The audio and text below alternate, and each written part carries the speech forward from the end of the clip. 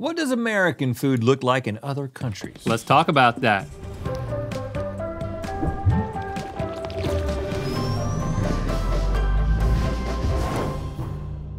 Good mythical morning. And happy 2,200th episode of Good Mythical Morning. We did it. Whoa, whoa, 2-2, whoa, whoa, 2-2, whoa, whoa. 2-2 whoa whoa episodes, and it still feels like only yesterday we were subjecting ourselves to utterly embarrassing acts like eating birthday cakes for dogs just to get clicks. I think that was yesterday. Oh, but right. Nevertheless, whether you started watching on episode 1 or on episode 2199, yeah. I'm catching on. Thank you for making us a part of your daily routine. Yes, thank you. We appreciate it. And now, America. The beautiful, the land of the free, and the epicenter of supersized, greasy, fried cuisine. Now, that sounds like an oversimplification, but that's also how we like it, y'all. We Americans have done our fair share of inventing dishes and saying it's from another country. Yes, we're very much guilty of that. But today we're exploring the opposite. What do other countries serve up and call American style? It's time for What Do Other Countries Think America Tastes Like? A deep fried barbecued Klondike? That sounds about right. We want to give a shout out to Katie Hemming 24. Katie Hemming 24. We saw your suggestion. We thought it was a great idea, and now we are taking full credit for it. This was our idea to do this episode. I think we actually just gave Katie credit for it. Thank you, Katie. Yes, and here's how this is gonna go. Stevie's gonna present us with a series of snacks and dishes from around the world which have been labeled as American, and then we're gonna be asked a series of questions about those dishes. I've also been told that the Mythical Kitchen has worked up some of these foreign American foods for us to try. They're always getting worked up. They're always getting worked up over there. Points will escalate each round, and the winner will get a top secret American prize. I'm intrigued. Good gosh, look at these pizzas. Okay, boys. In 2019, Papa John's released a pizza in South Korea known as the American pizza. So one of the pizzas in front of you is the exact recreation of that American pizza. The other pizza is just a Mythical Kitchen concoction, and you're trying to see if you can find the real thing. So one of these is a Papa John's creation. It's not a misunderstanding. This is blatant lying to South Korea, because I've never seen either one of these. And this one looks like... Hold on, but it's not that this is a pizza that Americans would enjoy. It's got stuff from America on it, or at least as those countries interpret America, which I guess chicken and biscuits. This is not chicken, this is a country fried steak. Oh, it's country fried steak, you're right. Country fried, I wonder what they would call it. Well, I mean, it's good, but it's kind of hard to a biscuit get on a pizza is crazy. I don't know why I'm forking Crazy and knifing good. a biscuit. It's been a while since I've had country fried steak. And that's got that white gravy. Mm-hmm. There's sausage in the pizza and gravy part. It's that Sausage gravy. authentic sausage gravy. Now, That's amazing. this looks like hot dog, but what's that big slab? Is that a slab of cheese? Is it like a string cheese? It's mashed taters, hot dog, some sort of weird, bright mustard. I thought I was gonna get a melted string cheese in my mouth, and I got mashed potatoes. This is good too. This is really good. I love both of them. So it As passes an American? this American test. We sign off on both of these, Papa John's. So what are we going to do? Put our hand Yeah, over you're going which to put one your is hand over the one that you think is the actual South Korean recreation. I'm going to give you a 3, 2, 1. Here we go. 3, 2, 1. It's got to be this this, right? Because This is too authentic. This seems too obvious to not be the answer. Yeah, you're both right, but let's see an image from their Instagram to see just how close You guys we did got. great. I cannot complain about it. I can't complain about either one of these, but I love this. What you've done with this? I can complain about this one the more I think about it. Oh, really? It's got mashed potatoes on the pizza. And I don't know why I let you talk me into thinking it was good. And then I really started thinking about it. You're right. Since when do you eat mashed taters with a hot dog? But this is an original Mythical Kitchen recipe? Yeah. It was just so dialed into the American South in a way that might be difficult to translate all the way to Korea in a way that they would be able to be like, oh, that's American. But you throw hot dogs and mashed potatoes, like, oh yeah, Americans, those crazy Americans.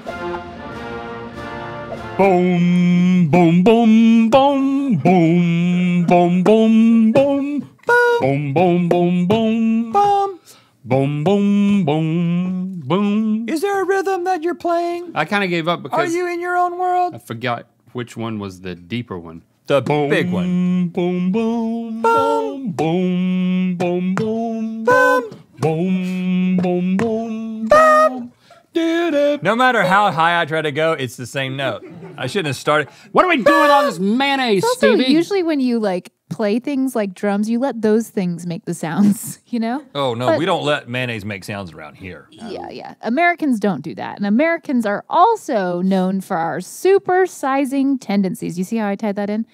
Maybe that's why grocery stores in Finland carry a jar of Hellman's mayo boldly labeled as American size. Now, these all say real on them, Rhett. And that's because Finland is real. It's because the Finnish, who don't exist, are trying to play a little trick on us to make us think that they're real. But really, just mayonnaise. Look at how freaking big this is. What would you do with this much mayonnaise? Can you stick your whole head in there? I think I know which one is American.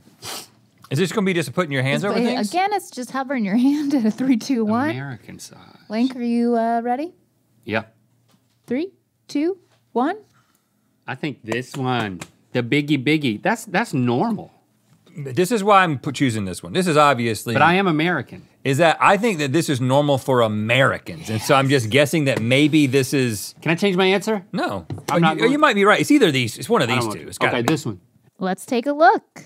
American size, 50% more with the red stripe. So the American size is not. I mean, this is they would flip a lid if they saw this thing. Yeah. This is just like crazy Americans getting Check this out. normal size mayonnaise to us.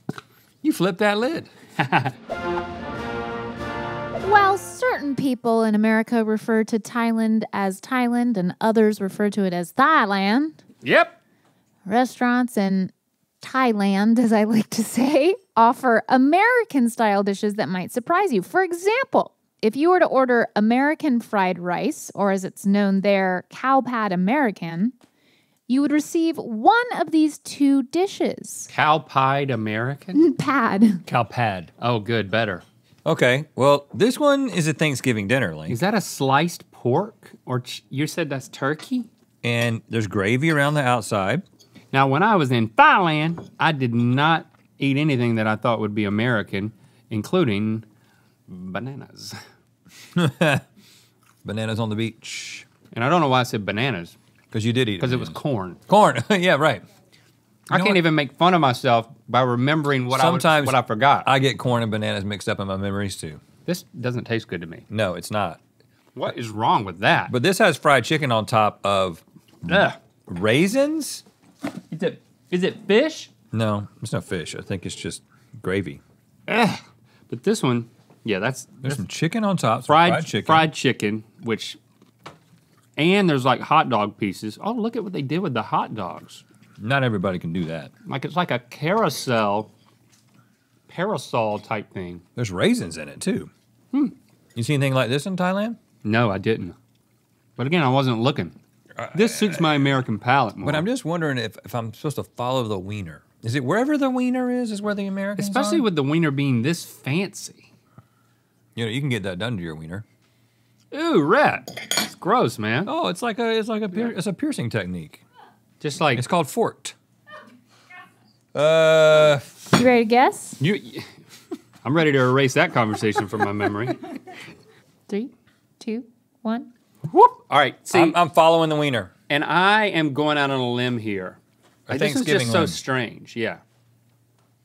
I thought the wiener would be up for debate because the correct dish is in front of Link. Oh, yep. See, there it is. Okay, shoot. So I it's, had to try to regain some ground. It has ketchup and raisins, hot dogs, Spam, fried chicken, and or bacon. And let's take a look at this photo of the actual dish. You guys nailed it. Exactly the same. And there are actually a couple of stories of how this came to be. One was that it was created by Thai cooks using during the Vietnam War for American soldiers who wanted a taste of American home cooking. And another is that Thai cooks observed what Americans ate with their carbs and simply added these ingredients to fried rice. Throw some raisins in there. Yeah. The Throw raisins some forked wieners in there. are a bit weird. As we've established, we've been making every morning a good mythical morning for two yo episodes now. And we think that calls for a celebration. So we're Yeah. celebrating for 22 hours only, because that's the amount of time that you got to get this sweet commemorative 70s style tea in honor of that milestone. Get it before it's gone. Look at that. It's got yellow rings. So you can get past the Fritos here. Oh yeah.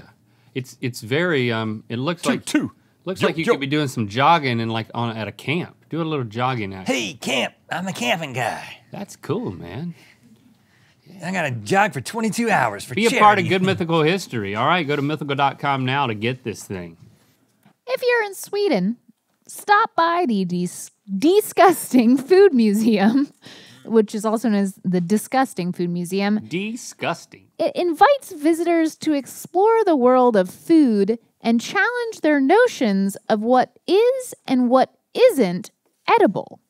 Some of the displays include beer served in a taxidermized squirrel, kazu marzu, which of course is the maggot cheese, and a selection of American delicacies. Which of these three groupings of uniquely USA-made products have their own exhibit in the Disgusting Food Museum? This is deep fried butter. Hold it by the stick, man. Be bold. Oh, you're scared. You're scared of it. Okay. You got to eat it fast. That's why I wasn't holding it by the Deep fried stick. butter. Now, this is also something that you're going to want to see. Fritos. Not just Fritos. Oh, this is a Frito pie. It's a Frito pie. Yes. I just made an upside down one. That's how they do it in South Carolina. Yes. This is nice. I was going to eat one of those, but I'm scared. And Why are you scared? red pickles? Is this a thing here? I think they're Kool-Aid. Aren't they Kool-Aid pickles? Oh. So they've been remade for Kool-Aid. Oh, wow. They've been remade for Kool-Aid. You're right. We're definitely having more fun over here. These American boys are having more fun over here. Because over here, you just got A&W, Twinkies, and Pop-Tarts, and then you got... In a disgusting museum, though? Four Loko. Good gosh, this thing has 14% alcohol by volume. Camouflage, red, white, and blue, camouflage, Four Loko. This is so basic. It's just, have they gone sensational? Or have they gone accurate? That's the question. All right. 3, 2, 1. I think they've gone basic. I think they went sensational. Make it worth coming in. The food that's in the Disgusting Food Museum is in front of Link. Yes. Ah. Well, hey, guys, at the museum, you need to go here. Yeah, because this is awesome. Gossam? It's so awesome, it's awesome. Well, I see that you've got a root beer demonstration, and there's the Twinkie demonstration and the Pop-Tart demonstration. Look, they got those You little call them lights. demonstrations or exhibits? Well, I think they're demonstrating that they exist in America. Yeah, they're exhibiting them by demonstrating them. Iconic American soft drink traditionally made with carcinogenic sassafras roots. That's what it says. Well, come on, hey! Whoa, now. We can only take so much shade, Is that what's Sweden. happening? In the Netherlands, there is a popular American sauce sold on shelves and marketed as a complement to one specific food item, just as we Americans like it, according to them, that is. Which of these foods do the Dutch think we pair this American sauce with? You ever put anything that looks like this with anything that looks like this? Yeah, what is this stuff? Now we have a cheeseburger, fries, and some amazing looking chicken legs here. I'm dipping, which I don't know if that's how you would do it. That's how I'm gonna do it. What's that sauce like? Is it mustardy? I'd say mayonnaise and mustard mixed together. With and then flecks maybe like of something. Like a dill? I gotta just use my finger for What's a the second. dill with the sauce? Now, I know that they love to French dip their fries. fries in mayo. Mayonnaise, because you watched Pulp Fiction. No, because I've been there. But first, you watched Pulp Fiction. And they have ads for mayo there. And they're always dipping it in fries. Serving it on fries at restaurants. Chicken sauce. So why would they do it in fries? I'm just doing this to enjoy myself. But this is a fun little endeavor. Mayonnaise on fried chicken legs? I'm enjoying every bit of it. I love this. The question Of course, is, it's not honey mustard. There's no. That's what we would normally do on.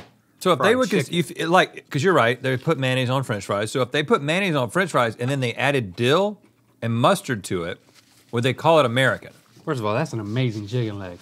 I was gonna say that I just learned the Mythical Kitchen crew made those from scratch. I was know. That is Lily a plump told me. and delicious looking chicken Honking. selection. Amazing. Put your hand over the correct dish in 3, 2, 1. Ooh. Why are you going with the burger? Because the fry is. The fry seems too obvious to me because they already put mayonnaise on there and made it. You trying to make me feel dumb? No, it's got to be one of these two. I don't think it's the chicken. Ironically, I like this one the best. I'm just Okay. thinking mustard and dill goes on burgers sometimes. So The image of the item is actually on the American sauce bottle, which is being passed into you right now. The American sauce it's bottle. French fries. Mad sauce? Mad sauce de originale. I gotta say, Americans. you're doing the right thing. To sauce. Since 1995. Okay, y'all, it is anyone's game. Don't look under the cloche. That's the reveal. I Don't know even how touch you it are because maybe you with get spoiling clues. reveals. Okay. This final round is going to go a little bit differently. I'm going to show you a series of photos of actual American food sections and grocery I love stores photos of American food sections. around the world. Each image will have the same item blacked out, and you must guess what that one American food common denominator is. Okay. So we're going to start with a UK grocery store, and you'll find the mystery item next to the Jif peanut butter. See that. Okay. Up next, we have 2 French grocery stores, and you'll find the mystery item beside the Skippy peanut butter in the first and the syrup in the second. Amerique du Nord. And we're going to move over to Dublin. Oh, Find the mystery item on the top shelf next to the sad selection of pumpkin pie fillings. okay. And over to Amsterdam. Mystery item is sandwiched between the red velvet cupcake mix and the Hungry Jack pancake What is mix. happening? Are you getting any clues here? Because it's like that's No. near the pancakes again. This is all baking stuff here, which has nothing to do with like the peanut butter. Oh, I'm so confused. And lastly, we have a Spanish grocery store, and the item is on the second shelf next to what looks like cake frosting. Yeah, we got frosting. We Dang, got I was kind of moving towards frosting. chocolate syrup underneath. North Americano. What could that be? All right, so Some sort of now that you've seen all of the photos, you have whiteboards next to you, and I want you to write down what you think the mystery item is. What is this? I think you should write down Vegemite. Yeah, I think you should write down the other version. of that. Marmite? Marmite, yeah. Oh gosh, this is Tough City. Taking a tour of Tough City. I had an answer right up until the moment that you just told me to say Vegemite, and it left my brain. Oh my gosh. Yes. I love it. That was great gamesmanship. If It would have been awesome if I would have taken your answer because I still don't have one. Oh, hold on. I had an answer. What was it? But whatever. I don't feel great about this. It's not the answer that I thought of and then forgot. So Maybe you'll remember it when she tells you and you'll be like, that was my answer. I seriously Can don't. I have half a point? yeah, hey. If it was the thing that I thought of, can I have half a point? Okay. Let me see. Who wants to go first? I'll go. I said marshmallows. I said Doritos. Okay, the answer's under the cloche. Oh. It's under the clothes. I It's forgot under the about the cloche? clothes. Oh! Jet fluff. Marshmallow Marshmallow cream. fluff. Marshmallows. We're in that scenario where you're asking for half the point. Hold on. But it's whoever got closest to the answer gets the point. Yeah, I mean, you clearly won, which means you won the whole thing. Yeah, There's Red, no you did good, argument man. there. I took your wrong answer, and you still don't remember what it was. I still don't because I was right. And that was your fault because I had a different answer. And then I came up with a second answer that was correct. Or I blew it. close enough. I blew it. You ever eaten with Who the back? gets the prize? You ever eaten with the back end of a fork? Did you get it? Did you get the prize? Don't be shy. Look what I got. That's it? I'm not picking it up for him. I'm not.